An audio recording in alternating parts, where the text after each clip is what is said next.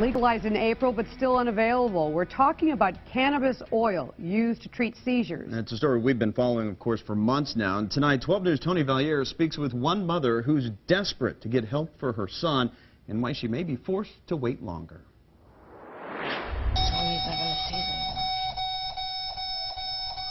Two-year-old Tristan Schultz's eyes glaze over as the alarm from his breathing machine sounds, warning his mother, Michelle, he's having a seizure.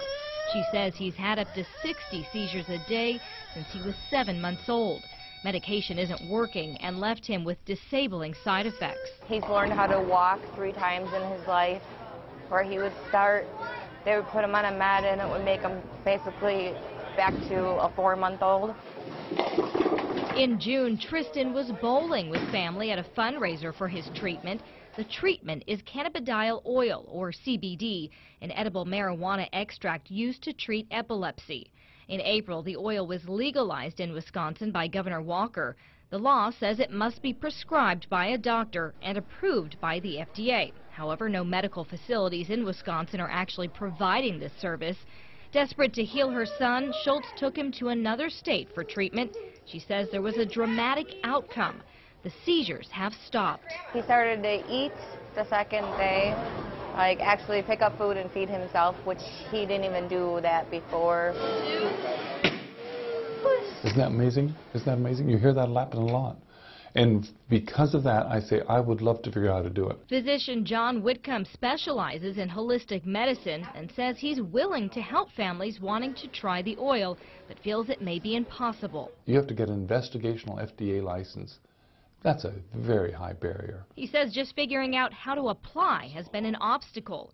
So he asked the lawmaker behind the bill about the roadblocks. Why was the bill written the way it was?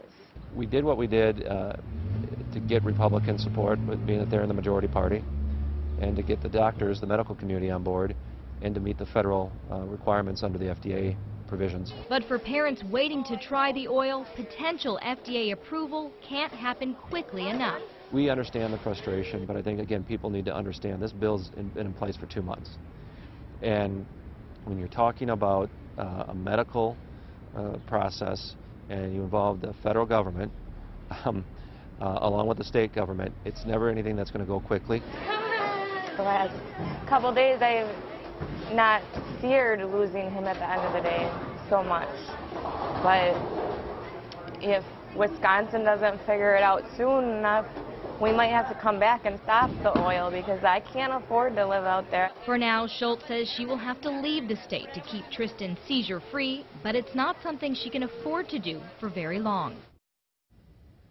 Now, Michelle did not want to reveal the state where she is taking her son. However, we know that 11 states right now have legalized this oil, but no other law is written like the CBD bill passed here in Wisconsin. 12 News reached out to several hospitals to get their take on the oil. Children's Hospital of Wisconsin says, in part, we are committed to finding answers to the questions that remain about how to safely and effectively administer the oil.